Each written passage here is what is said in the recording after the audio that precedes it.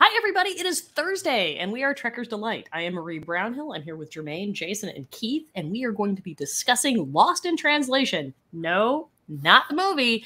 The Strange New Worlds episode. Uhura gets to shine. We get another surprise guest star, and we all have feelings and thoughts on it. And beautiful bean footage.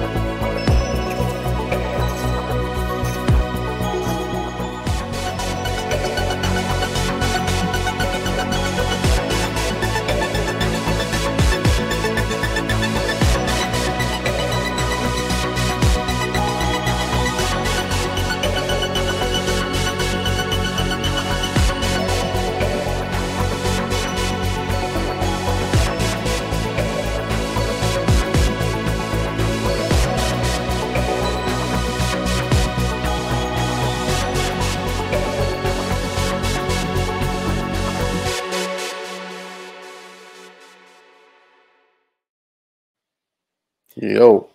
All right. So this week we have a meditation on grief and what it means, as well as on what communication is. So before we get into that, who wants to fall on this week's sword?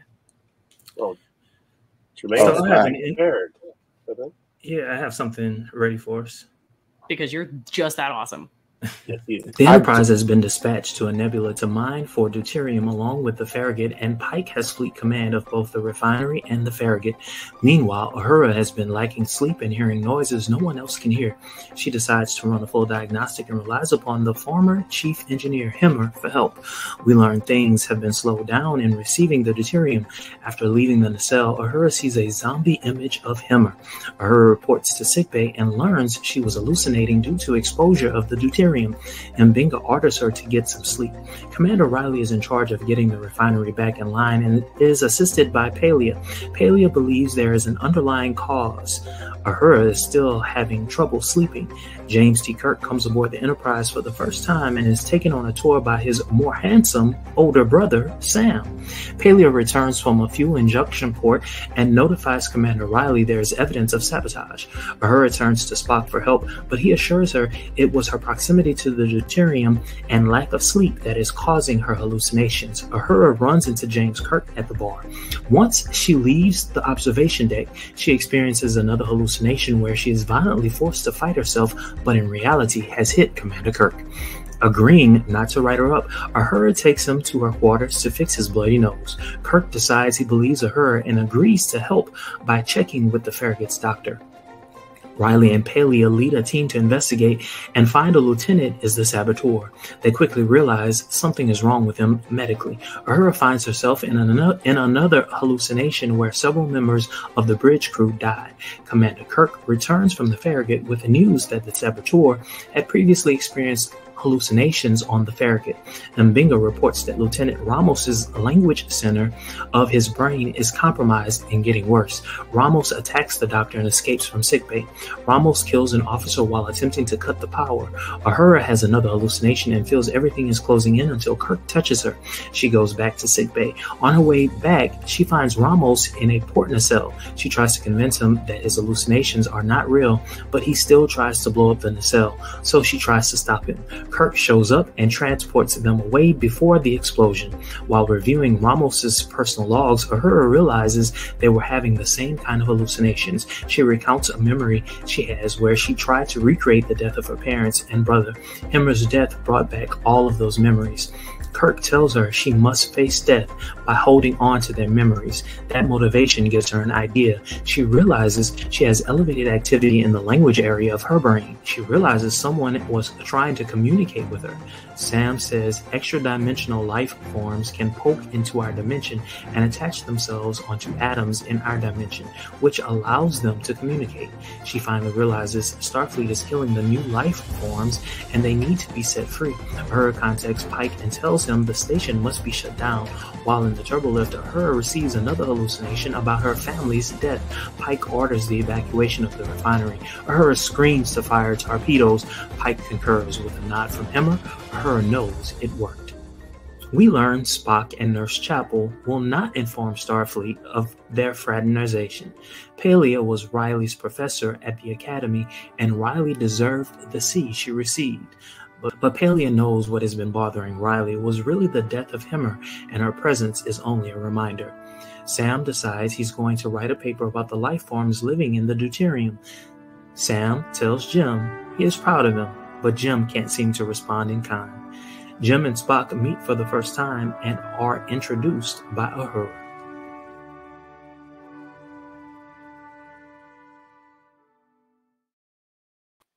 Wow, so would you have been mad if somebody else did the recap?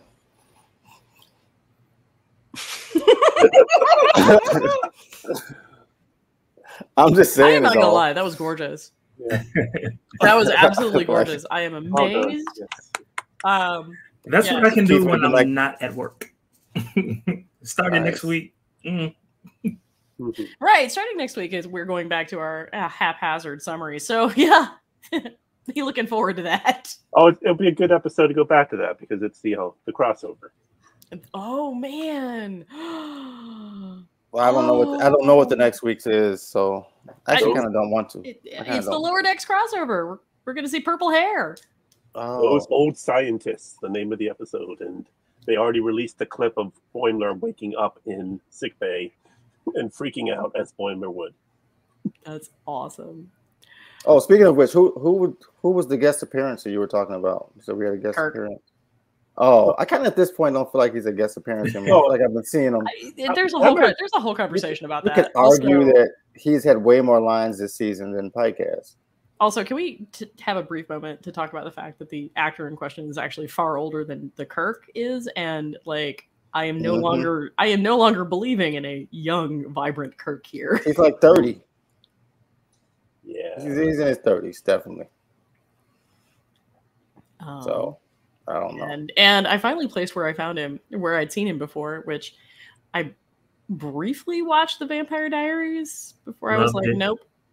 Loved it. Come on, Marie. We know you are a devotee. Yeah, no. mostly because I lost cable. Man, we are so out of that era now. The vampire era. I know, man. For like 20 years, it was.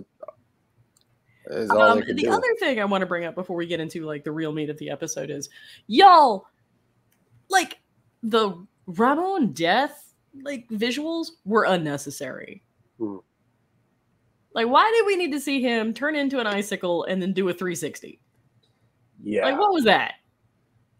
Like, I'm vibing with the episode and vibing with the episode and vibing with the episode. And then, he gets blown out. I'm like, oh, okay, we're going to move on. No. We have to have a loving CGI recreation of his death. I'm like, that was unnecessary.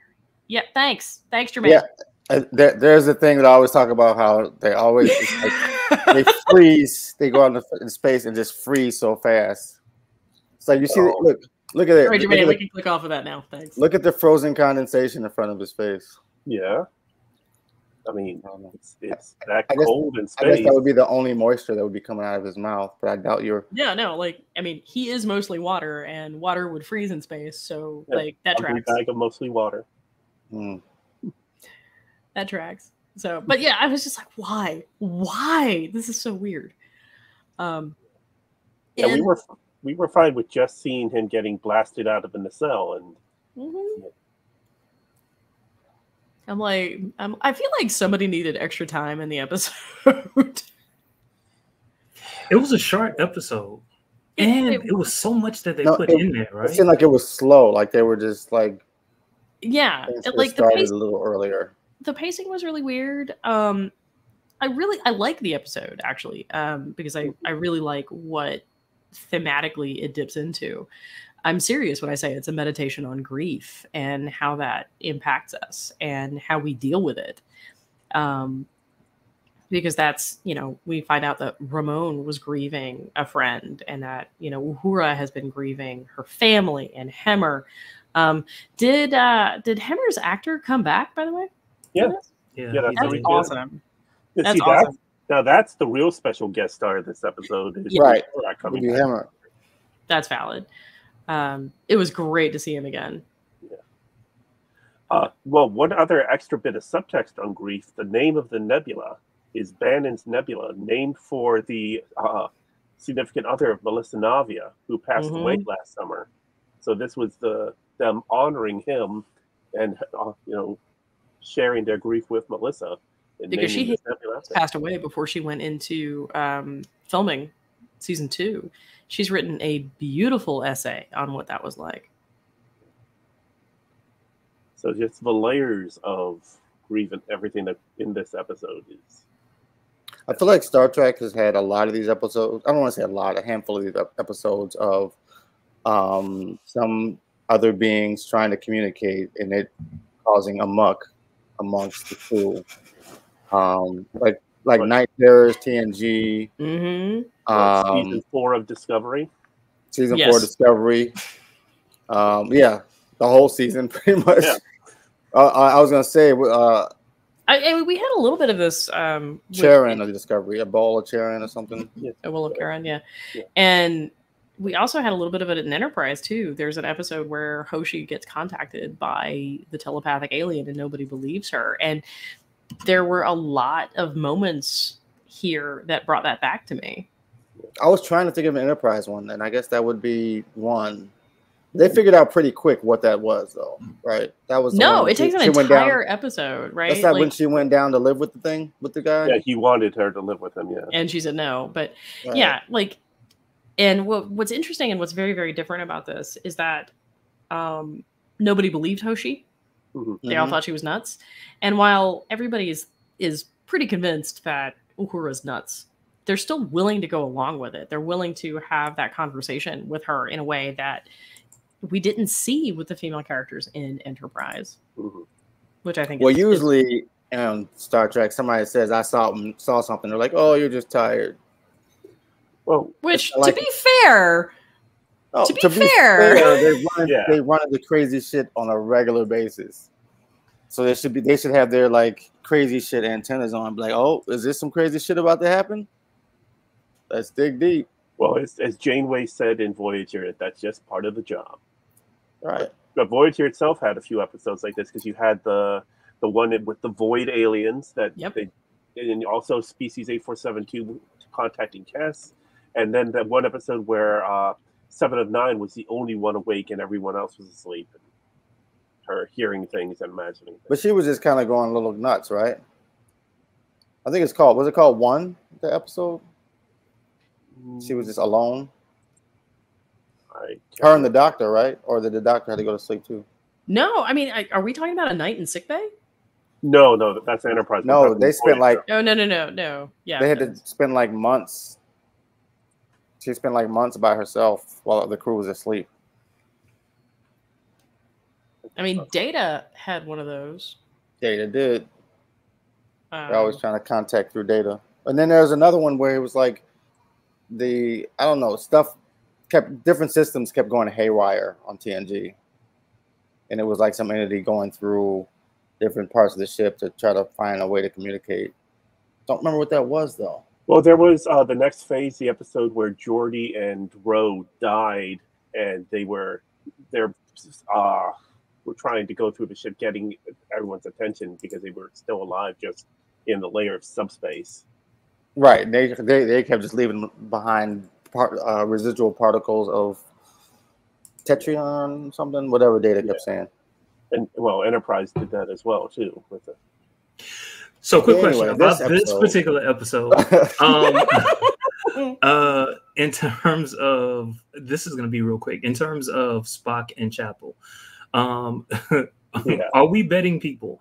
Are they going to stay together for the remainder of this season, or will it end by episode 9? I think they'll probably end it, because if they don't want to tell people, they can't really do anything because people are going to notice anyway.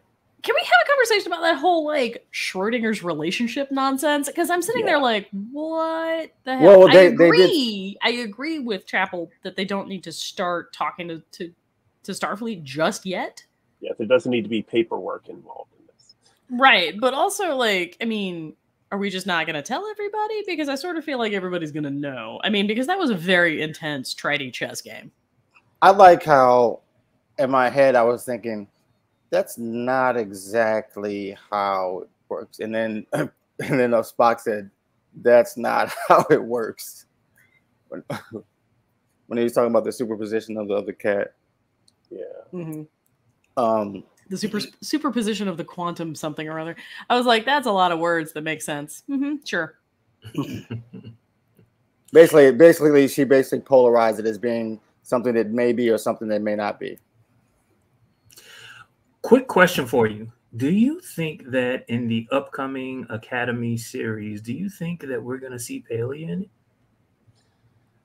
I would hope so, but yeah? I think it's going to be set in the... she could be if she's still living in the 32nd century. Because this is going to be a direct spin-off of Discovery. So are there any lower deck people on Discovery that you would want to see? Technically, tall, grayer lower deck people. Well, no, it's Tilly. Right now, it looks like it's going to be Tilly's show. Right, she's going to be like the teacher. Right. She's not I am so excited about that. Yeah. I really want to see like what shit show occurs. Like, because it's going to be a shit show. All right, yeah. Like, it's not going to be as good as Lower Decks. No. I think it's going to be fantastic. But with her. Yeah, like I think that. Yeah, no, I think it's going to be like an absolute shit show. Like watching Tilly try to navigate students. Because I mean, back me up here, Jermaine. But teaching is hard. I think by the time you get to that level, it's a lot easier because you're not dealing with hormones and you're dealing with some of it. But you shouldn't be dealing with. It's like when you go to college, you don't see as many disrespectful people in the classroom as you do in high school, elementary school. I teach graduate students, and I can tell you, I've had some really disrespectful, drama-filled individuals. Because I didn't mess around any of my classrooms in college, like. Yeah, that might be like an age thing, Jason, because what students do today, we definitely didn't do when we were. Well, I'm in elementary school and high school. I messed about, but like in college, I was like, this is a whole different game. I doubt what you consider. Look, if you lived today, number one, you would be in shock. Number two, the things that you did, they wouldn't even respond to. I am living today. Is this under you starting shit? Like, is that what that is? You said if I live today. As a kid. Oh, okay. I mean, yeah, I made jokes and stuff in class. I wasn't a delinquent, I wasn't about to start fights with the teacher and shit like that in class or other students. Well, we have that. Right. I had people do that in my school. This is trouble because one of our teachers was a former WWF wrestler. Well, tell him to watch himself because they're going to throw him in jail real quick as soon as he touches one of them kids. Okay. That got weird real fast. All right, so back to the episode. Sometimes because they defend themselves with these kids and then they're in trouble for defending themselves. Yeah. By the way, Jason, you were right. The name of the episode was One. Was it One? Okay. All right. High level. Your thoughts about the episode. Let's start with Keith first. Well, I found it interesting how many connections between this episode and Star Trek 2009. Like, you had the introduction of Kirk and Uhura in a bar. You had Spock meeting Kirk by way of Uhura there, and it ends the episode with the three of them together, and them, of course, being basically the Kelvin trilogy. They are the three main characters, and just other things that I felt called back to that movie. Which is interesting because, like, it was very definitely a call. Like, the last episode was a huge callback. Yeah. Well, remember that Uhura was originally assigned to the Farragut when they were being sent out, but got switched to the Enterprise at the last minute. Trying to think. There are other couple little things that now I'm blanking on what they were. But yeah, there were several things that I thought were callbacks to it. It's surprising. All right, Jason, your thoughts on what Keith is saying? No, about the episode. I liked it, but like I said before, I thought it was a little slow pacing at the beginning, like getting to the point of what the show is about. But I do understand they are trying to do more character development than just presenting you with razzle dazzle sci-fi stuff that's happening. So I think that's sort of a good thing. We did want to wrap up sort of like what's going on with I mean, because after what happened with Spock and Chapel, you couldn't just leave that without any follow-up whatsoever. Or you could, I guess. That's how you keep people, invested. Mm-hmm. I did like the episode. I liked that it was a horror based. Yeah, it's good. Marie, I'm going to make mine really short and then you can go. The only thing about this particular episode that left me saying like, man, they missed an opportunity. La'an and Kirk.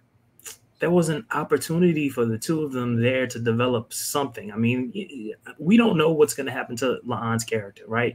And because we don't know what that could have meant for James Kirk, right? And so to her, opportunity.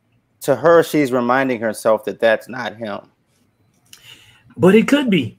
But if she tried, she walked away, even though he asked for that drink. She just walked away. But is it, in a way, is that like your dog dying and getting another dog that looks exactly like it? Sort of like replacing. It's like, the same person. But it's not. It's not, but it's the same person. She knew who he was, just like he knew who she was. He was like, well, I mean, he knew James. who she was because she called him. Right. A great place to start. I think La'an is just deeply awkward. And I think she's still kind of grieving the Kirk that she knew and, had a bit of a relationship with, right? Like whirlwind though it was. I think it's really hard to just kind of make that transition because on the one hand,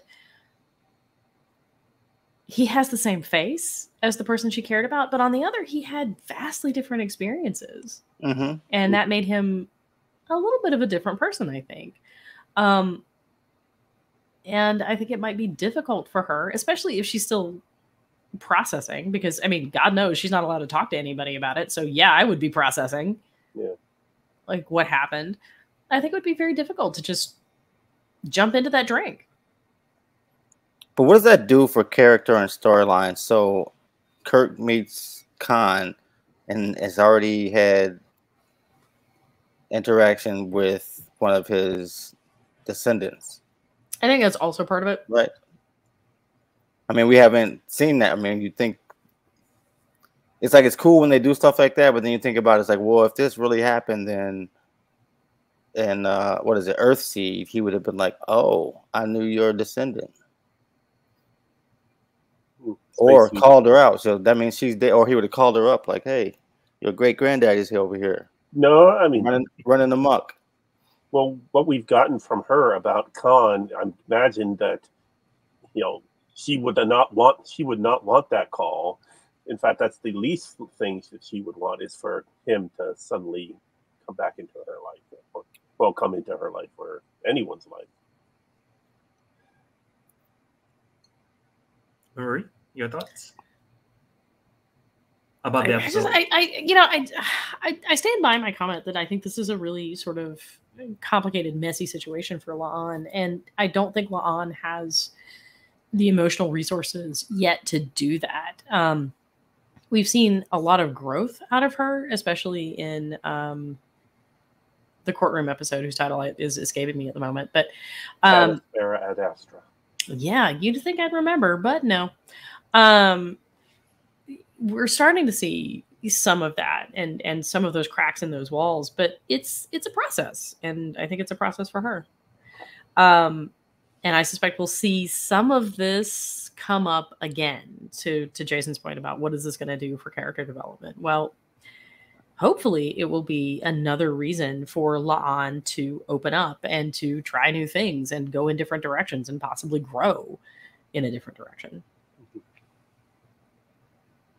I find myself like judging this series on my own set of criteria that I desired for myself for it. We are all shocked to hear that. I keep saying to myself, does this fit the title Strange New Worlds? Like every time, because I always feel like I want to see more like worlds. And I'm like, well, you know, they did get contacting a new species. It's contacting them, so that's a strange new world.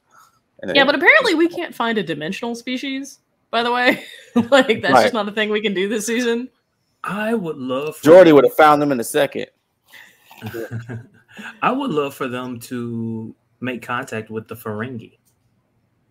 Yeah. Except we know that first contact with Ferengi was TNG. Was that was first contact when they saw them on that planet and they were all, remember the laser whips? The most primitive, messed up Ferengi you ever seen. The last outpost from season 1. Yes, yeah. One of those we don't talk about. Well, then the Trill. The laser whips. No, I want the Betazoids because they could have used the Betazoids this episode. Right. Even Troy, they could have used. She'd have been there like one moon circles. whatever the molecular makeup of deuterium is, that's what she would have said. Yeah, but can we seriously talk about it? Like, what if it turns out like they do first contact, they go down, and it turns out that like Lwaxana is par for the course for Betazoid females, and like if somebody attaches them, like Pike interacts with one of these people, like that would be amazing. Yeah, that would be amazing. Pike would not recover. Frankly. Well, how long do Betazoids live?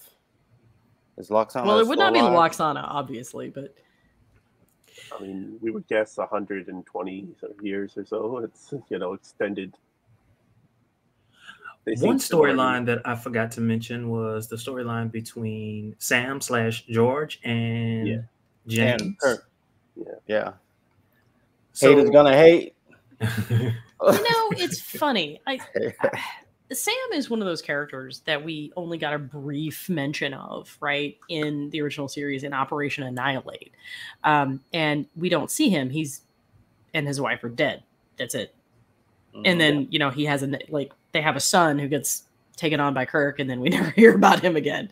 Yeah, you're going to live with me now. Never see him again. Right. Like, are you going to put him in your closet? Because, like, bro, you do not have much of a closet. Oh, I know. But I didn't even know that was on there. I honestly would really like to see more development of Sam. And, but I kind of get it, right? I kind of get what they were going for here, but I don't think there was quite enough groundwork laid for it. I feel like that it's funny because it's like brother tension, but one of the brothers is like in this fight, and the other one's like, "What are you talking about, dude? I'm just living my life." Like Sam is like in conflict with, in competition with Jim, but Jim's just in competition with himself. He's not even thinking about trying to win anything but himself and Starfleet. I think there's. I'm sorry, Jermaine, you go. Except that he kind of looks down on his brother's profession, which I thought was nice. I thought that was really, really nice because what it does is it sets up a dynamic between the two of them that might be inescapable and gives us more tension between the two of them. Yes, they're brothers. Yes, they love each other, but that tension between the two of them is there. And, there's tension between me and my sister. I love her to death, but there's tension, right? Oh yeah, no, like there's constant. Real. Yeah, no, I have a brother, and they're constant dick measuring contests, despite the fact that I don't have the anatomy to do that.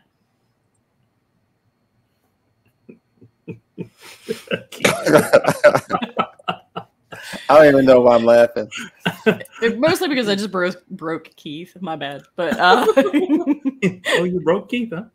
Well, Sam needs to be worried about. Staying away from flying jellyfish, and it'll be okay.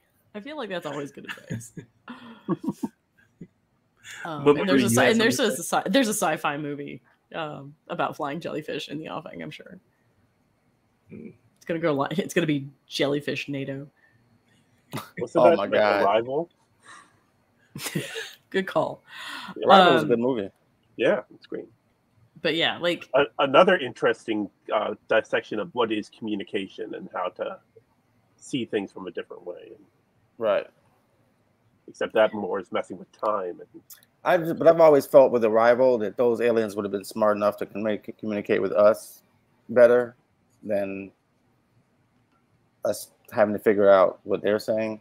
You know what I'm saying? But whatever. Actually, that's one of the things I really love about this episode. Because there's this whole conversation about, you know, the concept, right, of language and the concept of linguistic similarity is interesting. But when you think about it, there shouldn't be a whole lot of commonality between different species. They're growing up on a different planet. They have a different anatomy. They have like different cultures. So language is messy and language is hard. And there's not as much, there's a lot of commonality, but there's not as much commonality as we think.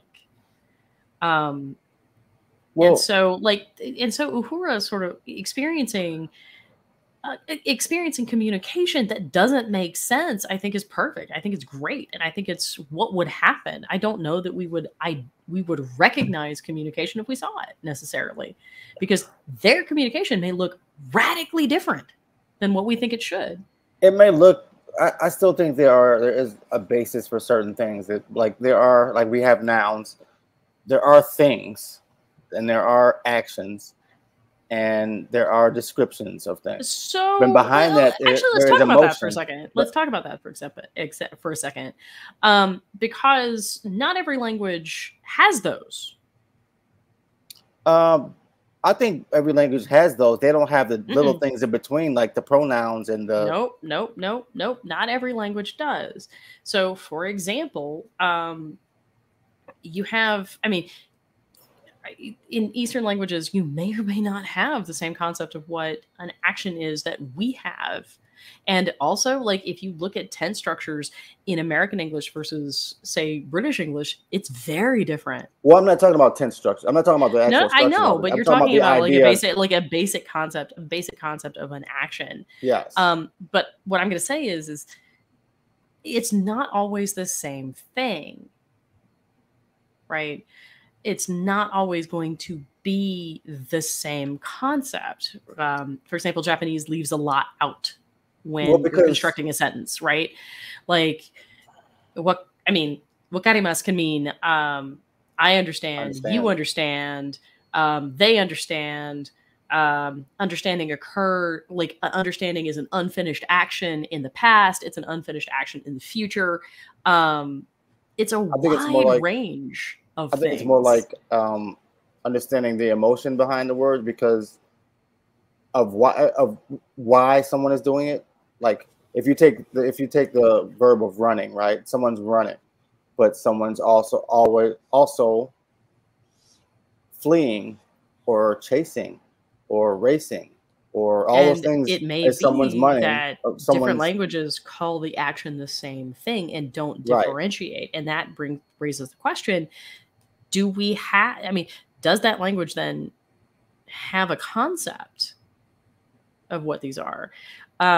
And what Uhura is wrestling with is individuals who don't have concepts of language the way we do and don't have concepts of how to communicate. And so what they do, and this is a little bit about, like, you mentioned night terrors, right? And there's a lot that's really goofy about night terrors. Okay. Like let's put that out there. But one of the things that's really great is you have to distill it to its simplest, most digestible element in order to get your message across. And that's the whole point of Lost in Translation, right? As a title, right? Because there's certain things that we lose by not having that same sort of communication. I remember like a million years ago. We're not going to talk about how many, but a million years ago when I was sitting in a French class and I was reading L'étranger in French, which is Camus' The Stranger. What's interesting about that novel is it's entirely written in the present tense. There is no past, there is no future. It's entirely written in the present tense. The problem is... like a screenplay. But the problem is that doesn't translate well because the way French translates, like verbal French translates a past tense is to use a present participle for the verb to have, which indicates that there's always a sense of present impact of a past action, which is not something that we have in English. Like, for example, take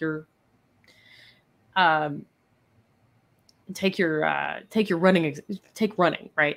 J'ai couru. Like, I ran is how I would translate that. But that's not actually what's happening linguistically. It's I have run, which is still a present context. Well, just look. Well, like what I was saying, like when you write screenplays, they're always written in present tense.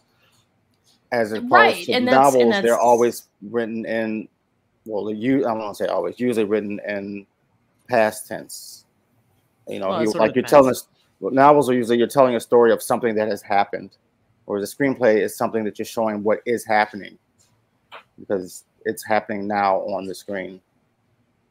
Right, but I mean, but how do you translate that? How do you sit down and create like the narrative in The Stranger?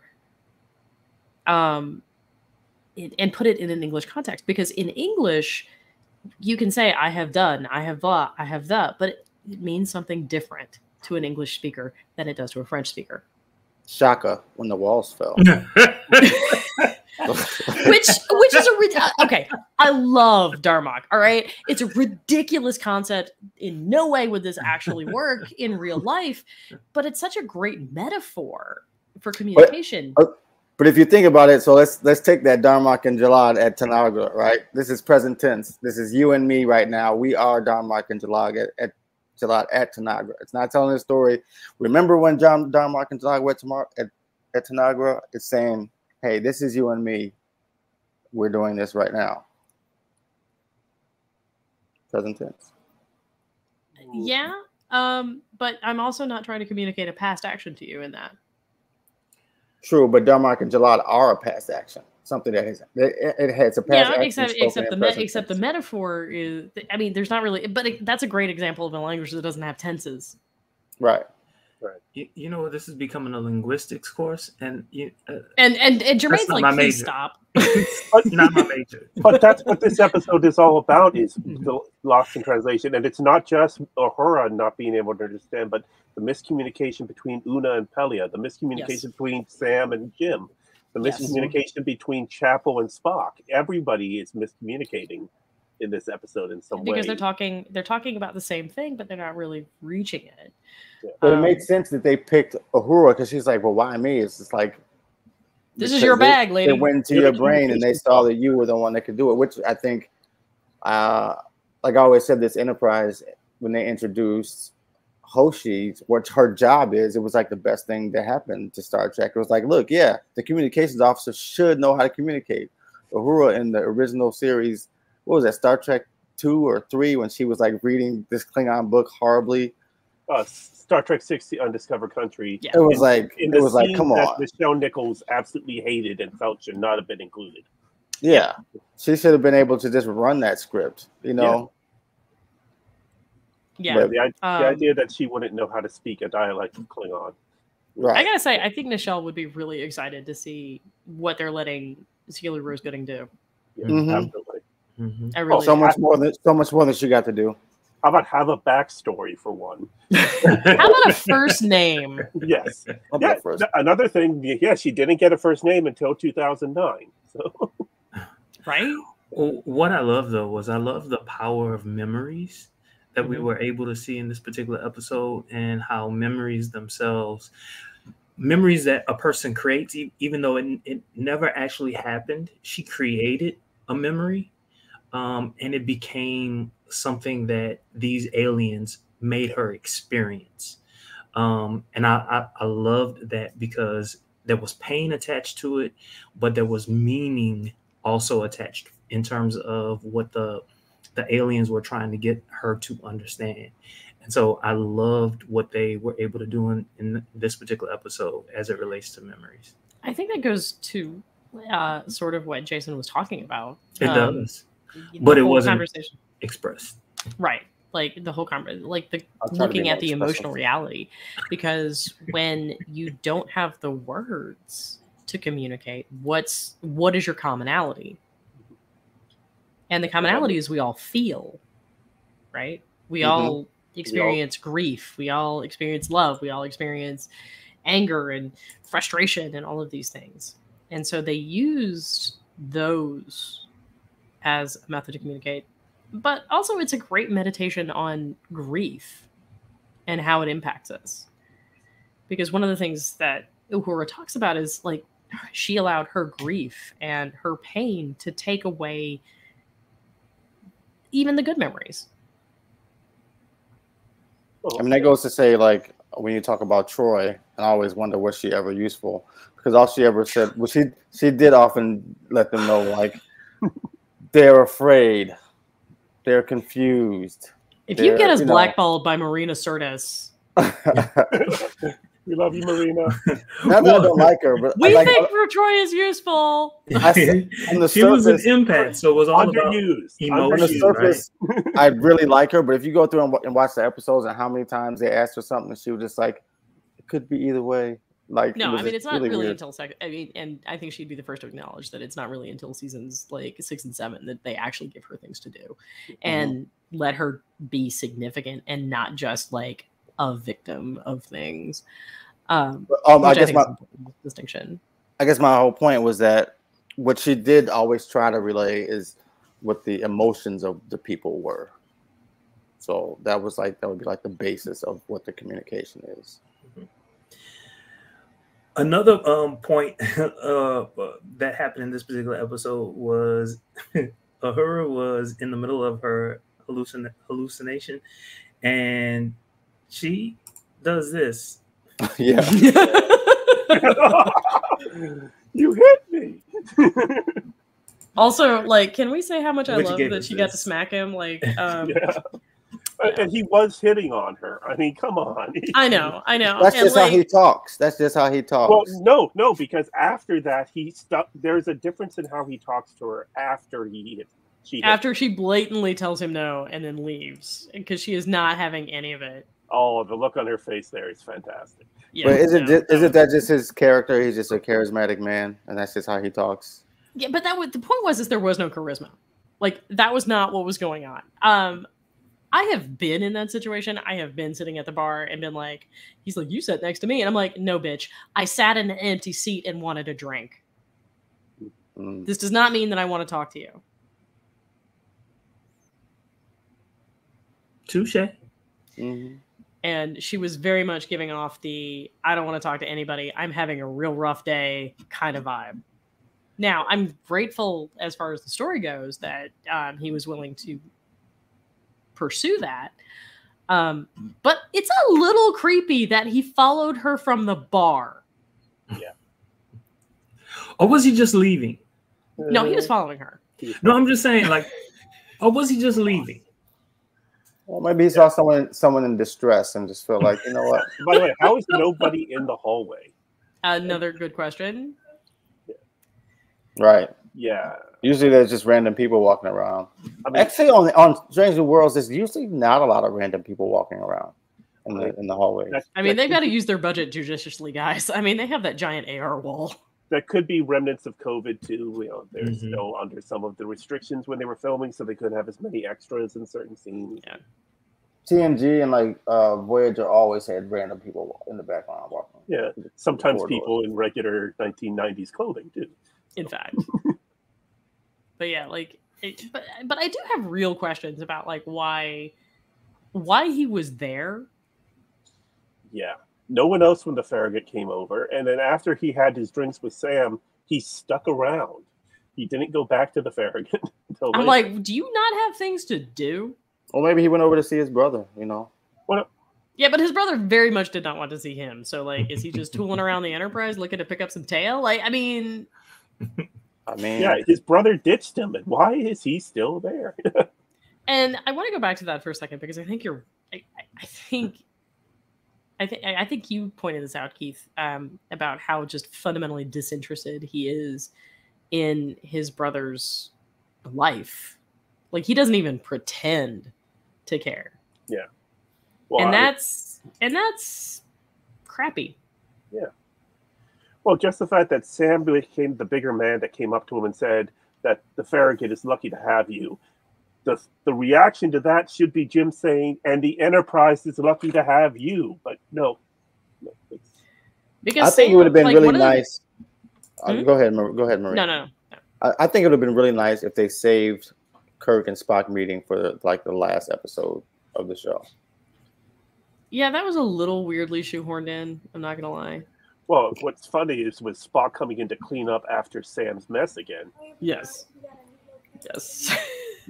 I know they already mentioned that. Like, get back around. The one thing that I've noticed, especially this particular season, a little bit in the first season, but especially in this particular season, they use Spock a lot for some type of emotional resonance for us. And I'm getting a little tired of it. I don't know about you. I'm not going to comment. He's the most developed character. I mean, we know Jason hates him, so... Jason does not hate Spock.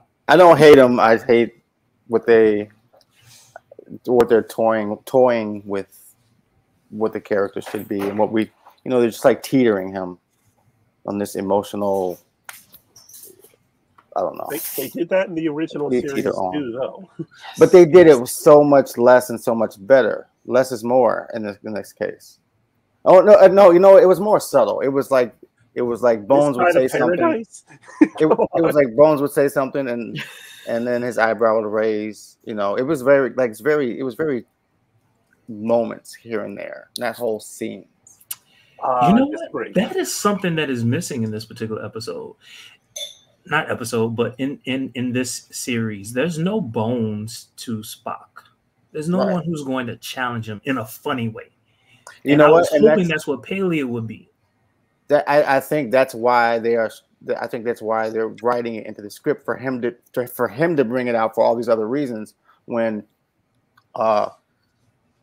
basically, Bones was the one to bring it out every once in a while. That was like his purpose when it came to Spock, literally. So now we don't have him there. We don't have that balance between them. We don't have that struggle between those two people. And so now it's just coming out in these other ways. It's just kind of like feels a little forced. I think you hit the nail on the head, Jermaine. Yeah, I just want to see more of her, and I didn't think they did her character justice. Wait, more who? Chapel? Pelia. No, Pelia. Pelia. Oh, Pelia. Like 100%. Like, I mean, the way that she's not backing down from Una Chin Riley, the way that she sees directly through what's actually going on. And I gotta say, I really loved the acknowledgement that it's not super easy to move on from the loss of Hemmer. That was really nice because we don't typically see that. No, we don't. And there will be a couple of implications, but like this was such a centered part of the narrative of Hemmer being missing, and it's obviously hard for Uhura to interact with Pelia for the same reason. And there's a reason that we have that sequence with Hemmer, like Uhura watching the Hemmer video juxtaposed with Pelia, so because that's the lead in to Una Chin Riley and that conflict, which is really great storytelling and really great plot balancing. So, but I would really like to see more of Pelia, right? Like, I want to find out more about the Lanthanites. We need a Pelia. And not necessarily just a comical way, because it seems like most of her scenes are kind of made to be a little comical. Except in this particular episode. Well, it wasn't there. Oh, I was there. Hey, there was some hilarity, like with there respect are to crumbs the on your uniform. When did you eat? Right. But that wasn't Bailey. That was Una, which was good for her. That was I know, good for right? her. I know, that was fantastic. But also the whole conversation with like the C, you deserved that C, and then it turns on a dime into something far more real. Like, and that's something that this season has done really well, by the way. Like, for example, Charades is an episode that should have just been about weird Vulcan hijinks, and that's not what they do. But as a teacher, do you remember what grade you gave somebody 5 years ago? Yes. I don't. Like, and you remember every paper you read? It's different. I'm assuming it's different between Marie and myself. I taught 167 students, and I'm grading every single day. So Right. no, And mine is very different, right? Because like I'm grading, once a week or once every 2 weeks, depending on what it is. It's a longer assignment, but and I have fewer students. I mean, I thought it was weird that she'd be like, "Oh, it was sloppy and all this." And it was like, "You really remember that person's paper?" And it wasn't a great paper. If it was a great paper, like a phenomenal paper, I understand that. But it's like a mediocre paper. Let's have a conversation about this, because I love that you brought this up. I guarantee you that Una Chin Riley showed up and was memorable in class, because I guarantee you she was that obnoxious student that was going to try to catch you in being wrong and who had to be right at every single fucking time. Sorry, I've had one or two of those. Plus, and it's funny because I was that kid. Plus, I was that kid. So I want to apologize right now to all of my teachers for being that obnoxious. Yeah, I was that obnoxious too. Yeah, and I remember those. There was if you had a student that all of a sudden was the first officer of the ship that you serve on, you probably would go back and look her up. Could be. Look up what she did. I think I would remember in your class. Like, I think I would have remembered Una Chin Riley, and I think I remember both the very great students and the very crappy students. Not a lot in the middle. Not in the middle, right? Yeah. Be remembered one way or the other. Don't be mediocre. I don't know. Jermaine, you may not remember any of them, but that's generally. I remember faces. Forget these kids. I don't remember names either. I remember papers though, which is bizarre. And I get the vibe of Pelia that she remembers Una for that paper and other things, but she remembers Hemmer just as being there. I doubt that she would remember what grade she gave Hemmer. I got a question about how you feel about the progression, because this is actually the first Star Trek that we have had that doesn't have a character focus. Like, for example, you mean a main character? Like a main character focus. Okay. That's what I mean. Not like it doesn't focus on any characters. It doesn't have like TNG was Kirk, Spock, and whatever that guy, Doctor guy. The Doctor guy. Doctor guy. But what I'm saying is, like, it's not, it's one of the first ones that isn't centered on the captain. Discovery was like the first one that isn't centered on the captain. Mm-hmm. But it certainly had its favorites of who the main characters were gonna be on the show, like every week. But this one doesn't have a focus on the captain, which is weird because we got the show because everybody liked Pike on Discovery. So like, let's make a Pike show. I don't feel like, so I'm just wondering how you guys feel about that. It was the trio. It wasn't just Pike, but Pike obviously was the one we got the most of. But we've seen the fandom responded to all three of them, Spock and Una as well. Yes. But I'm just I think Jermaine actually has made this point several episodes ago, where that Strange New Worlds is really great at balancing the ensemble cast. Right. In a way that we haven't seen in a while. I will say this, though. I was disappointed with how they handled Una's character at the very beginning of this particular season. Yes, there was an episode that was about her, but was it really about her? And what I mean by that was that the action was about her, but we didn't see a lot of her in terms of her dialogue. And I had a problem with that. And I still have a problem with her particular character all throughout this particular season. I feel like her character is just a background character. I feel like that too. I often compare her to Riker, and what we get from Riker as a strong character in the show. And like you said, we got an entire episode about her, but it really wasn't about her. It was just like about this idea of should this person be prosecuted or not. It wasn't. We didn't really get much of her as far as character and who she is. So I do feel like we're lacking as a number one, as a first officer. But one reason why we are lacking as a first officer, because we're also lacking in a captain in this season, because we're getting so much of other characters. We're not getting a lot of Pike at all. I kind of respectfully disagree, though. Man. I mean, you knew this was coming, y'all. Like, you knew. But I respectfully disagree, because I think we've gotten some really concise, tight characterization of Una. She has that amazing speech. Maybe today we got more from her today than we. No, she has that amazing speach when she describes what it was like to grow up on a colony, and when she and her parents were making decisions. We also get that great sort of characterization that we see today, and it's concise. It's kind of like T'Pring last episode, where T'Pring does in like 3 sentences just kind of destroy Spock. But it tells us so much about T'Pring and what she's looking for and why she's frustrated. But we don't get, I don't feel like we get a captain first officer relationship much. I mean, we see a lot of walk and talks with them, you know, but not in like situations, not in dangerous situations. Like they're not a team together handling the problem. You know what I mean? I mean, even Chakotay and Janeway were always like kind of a team handling the problem. Well, they had difficulties figuring out how to work out Chakotay. I mean, yeah, right. It took them probably 2 seasons to figure that out. I think it took them. It was fast. I think it was first episode. He was supporting her, even though it was like conflict between the Maquis and whatever. He was still supporting Janeway from the jump, right after Caretaker. You could say they went the whole 7 seasons without not ever really figuring out what kind of character Chakotay was. Like, they never really developed him. He supported Janeway all the time, except for like 3 episodes of the entire show.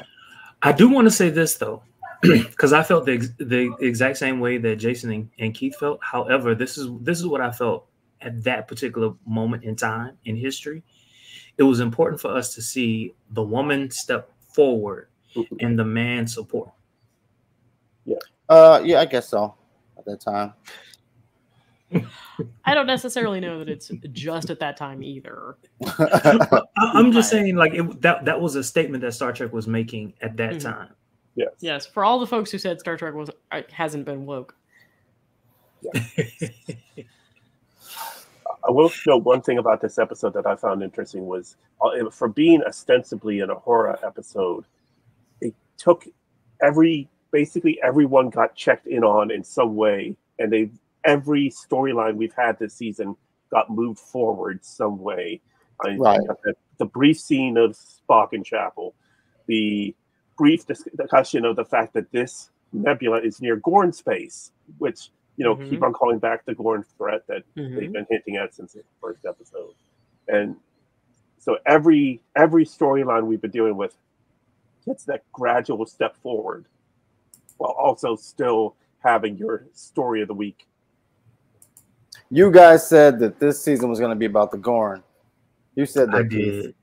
I did too. Did they not just reference the Gorn in today? They referenced it, but I'm just saying 5 episodes in, 6. How many are we in? 6 episodes in. There are only 4 episodes left, but we do know there will be Gorn appearing at some point. And there's no real long arc, is there, for this? Yeah, there is. You feel like there is? For this season? I don't think it's.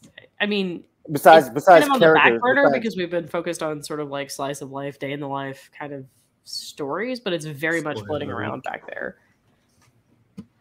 Like, we care about this particular gas station because it's near Gorn space, and in the event that we need to take on the Gorn, we're going to need deuterium, I guess. I guarantee the Gorn aren't going to care about killing those little deuterium flies. No. But then again, we don't know that the Gorn used deuterium. We don't know much about the Gorn except that they're like aliens from Alien. They swing really slow. Oh, that was just that one Gorn he was talking. It was a sick. As it turns out, Kirk was fighting a geriatric Gorn on his deathbed. That was his last wish before he died. Oh my god, that Gorn had arthritis. He got knocked out. He's like, hold on, hour mark. We reached the hour mark. Do we have any final thoughts? Well, I do find it interesting that Syrian brandy is medicinal in the original series, but it's at the bar here now. And it's a different color now. I didn't notice that. It's a different color. Well, we just blame that on different cameras. Is that what we're doing? We all make excuses.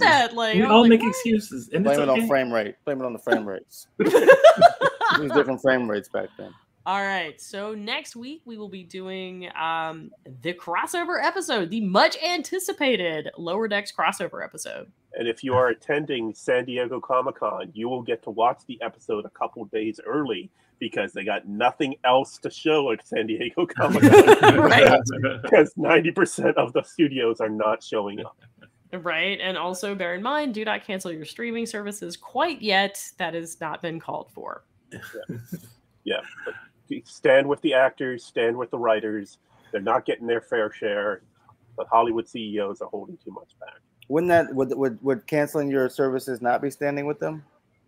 They have asked that you not cancel the services because they would see it as evidence. They felt that CEOs would see it as evidence of the streaming service need to use less writers and less actors and could do more AI, do more with less. The point is like if you're watching the streaming services, there's value there, and that value is derived from the labor of the actors and the writers. Right, but if they're not working, then I figured standing behind them would be boycotting it. But they have asked that you not. There was a letter going around explaining the economics of it and how you don't want the Hollywood executives blaming the writers for when they end up canceling half of the stuff on streaming. And they'll point to, look at how many subscribers we lost because of you. Mm-hmm. Right. And that's not what we want to do. So, all right. So, same bat time, same bat channel. Yeah. Awesome. Get your Prodigy toys and let them know that you support Star Trek Prodigy and should be picked up. Right? Prodigy love. 28,931 signatures. And aren't they up for an Emmy? Yes, they were nominated for an Emmy. Picard was nominated for 2 Emmys as well. And I believe there was one other. I'm not sure. Yeah. So yeah, go buy your Prodigy merch. Show our support, and we will see you next week. See ya.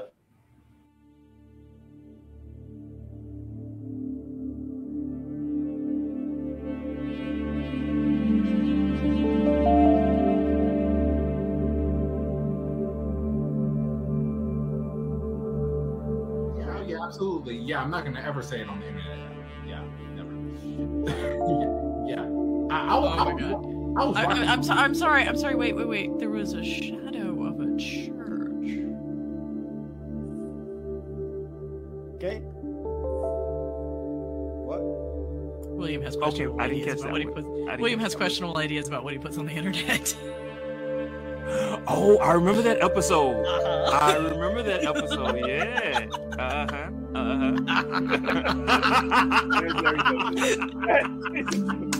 Wait. What?